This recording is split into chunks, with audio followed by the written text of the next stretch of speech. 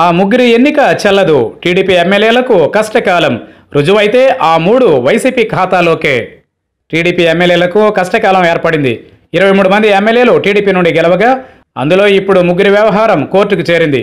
తాజా ఎన్నికల్లో గెలిచిన ముగ్గురు తెలుగుదేశం ఎమ్మెల్యేలు నిబంధనలకు వ్యతిరేకంగా ఎన్నికల సంఘానికి తప్పుడు అఫిడవిట్లు సమర్పించారంటూ ఎమ్మెల్యేలు నిమ్మకాయల చినరాజప్ప, కరణం బలరామకృష్ణమూర్తి, మద్దాలి గిరిధర్ రావులపై వైసీపీ నాయకులు వేర్వేరుగా హైకోర్టులో ఫిర్యాదులు చేశారు. వారి ఎన్నికను రద్దు చేయాలని కోరారు. దీంతో ఇప్పుడు కోర్టు ఏం చెబుతుందనేది ఆసక్తికరంగా మారింది. తాజా ఎన్నికల్లో మాజీ హోంమంత్రి తూర్పుగోదావరి జిల్లా పెద్దాపురం నుండి పోటీ చేశారు. ఆయన ఎన్నికల అఫిడవిట్లో తప్పుడు వివరాలు సమర్పించారని ఆయన పైన వైసీపీ నుండి పోటీ చేసిన తోట గీత హైకోర్టును ఆశ్రయించారు. రాజప్ప తన మీద ఉన్న క్రిమినల్ కేసు వివరాలను, ఆదాయ వనరులను పూర్తిగా ప్రస్తావించలేదని గీత ఆరోపించారు.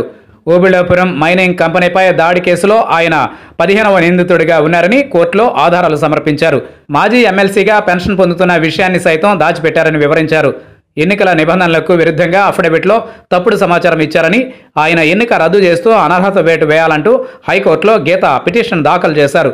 అయితే రాజప్ప తన మీద కక్షపూరితంగా వ్యవహరిస్తున్నారని ఆరోపించారు. టీడీపీ సీనియర్ నేత ప్రకాశం జిల్లా చీరాల ఎమ్మెల్యే కరణం బలరాం మీద కేసు నమోదైంది.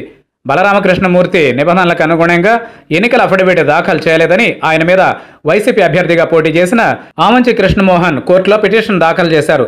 బలరాం ఎన్నికల అఫిడవిట్లో తన భార్యగా సరస్వతి పేరు చూపించారు తప్ప ప్రసూన పేరును ప్రస్తావించలేదని పేర్కొన్నారు.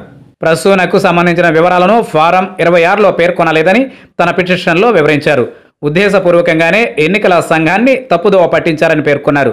వారికి ఓ కుమార్తె ఉందని, విద్యా ధృవీకరణ పత్రాల్లో తండ్రిగా కరణం బలరామకృష్ణమూర్తి అలియాస్ కేబీఆర్కే మూర్తి పేరుందని అన్నారు.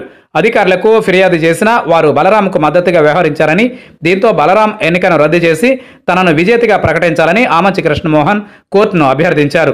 మరో టీడీపీ ఎమ్మెల్యే మీద కేసు దాఖలైంది. గుంటూరు పశ్చిమ నియోజకవర్గం నుండి గెలిచిన టీడీపీ అభ్యర్థి మద్దాలి గిరిధర్ వివిధ పేర్లతో బ్యాంకుల్లో రుణాలు తీసుకుని మోసం చేశారని, ఈ విషయాన్ని ఎన్నికల సంఘానికి తెలియకుండా దాచిపెట్టారని ఆయన మీద పోటీ చేసిన వైసీపీ అభ్యర్థి చంద్రగిరి యేసురత్నం హైకోర్టును ఆశ్రయించారు.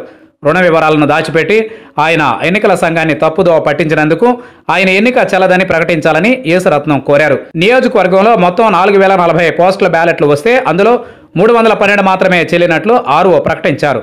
ఎన్నికల విధుల్లో జరిగిన గందరగోళం కారణంగా ఆఖరి నిమిషంలో విధులకు వెళ్లిన ప్రభుత్వ టీచర్లు ఓటు హక్కును ఉపయోగించుకోలేకపోయారని యేసురత్నం చెబుతున్నారు.